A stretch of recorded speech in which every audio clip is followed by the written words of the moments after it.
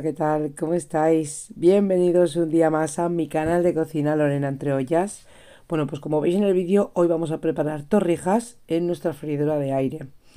Cuando tenéis el pan duro, es una receta tradicional que se hace sobre todo en Semana Santa para aprovechar ese pan duro. Hace mucho tiempo, pues nuestras abuelas, ese pan que se quedaba de días anteriores, hacían una merendola como la que vamos a preparar hoy. Tengo medio litro de leche con 50 gramos de azúcar, un huevo, dos ramitas de canela y después la cáscara de casi un limón entero que, como veis, he pelado evitando la parte amarilla, las dos ramitas de canela y un poquito de aceite en spray. Vamos a infusionar al fuego lo que es la leche. Voy a echar tanto la cáscara del limón como la canela y el azúcar en la leche.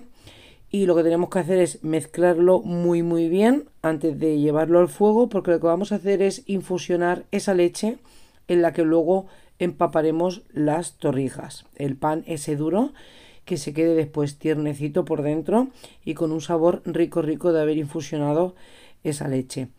La pongo al fuego sobre 9 le pongo al 7,5. Y entonces dejamos que casi rompa a hervir. Cuando vosotros veáis que va a llegar a hervir, retiráis del fuego y tapáis durante unos 15 minutos aproximadamente para que coja la leche ese sabor. Y de mientras voy a ir cortando a rodajitas, que lo que hago es hacerlo así a lo largo para que salga la rodajita más larga y de grosor pues un dedito un poquito más.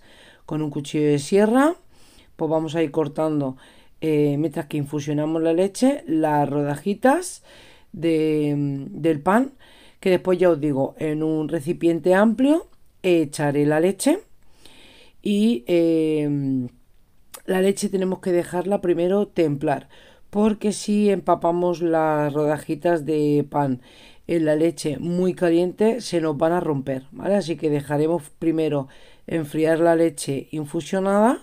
Y como veis, el recipiente que tengo ahí es un recipiente amplio, lo paso ahí para que se enfríe más rápidamente y antes de echar la leche en el recipiente retiramos la cáscara del limón y la canela en rama para que ya ha hecho su función, que ha sido infusionar la leche y darle saborcito. Yo lo paso al recipiente para que se enfríe antes y así, como os digo, poder empapar después las rebanaditas de pan. Una vez que ya está frío, templadito, pues eso, lo vamos a poner todo ahí para que empape bien la leche. Dependiendo de lo duro que esté el pan, pues os recomiendo pues un poquito más de tiempo a la hora de empapar la rebanada. Vosotros ya notaréis que el pan de seguida os pide eso y os quedaréis sin leche, como veréis ahora que os enseñaré. Como mi pan no estaba muy duro, es del día de antes, tampoco estaba más como blandurrio, que le llamo yo, entonces lo tuve como unos 10 minutos aproximadamente. Le podéis poner peso encima para que se empapen bien las rebanaditas. Y como veis, yo de seguida a los 5 o 10 minutos le di la vuelta hasta que empapó toda la cantidad de leche, como veis ahí. Y ahora ya tengo forrada la rejilla de la cosori, de la 𝙜𝙪𝙣𝙩, que es donde vamos a preparar hoy, que no necesita precalentar. Batimos el huevo y esto ya es muy sencillo. Bueno, una vez que tenemos ya empapaditas en el huevo todas las torrijas, pulverizamos un poquito de aceite por encima. Y cuando encendemos la 𝙜𝙪𝙣𝙩, pues ya sabéis, se enciende por defecto el menú Air Fry. Y le vamos a poner 200 grados durante 10 minutos.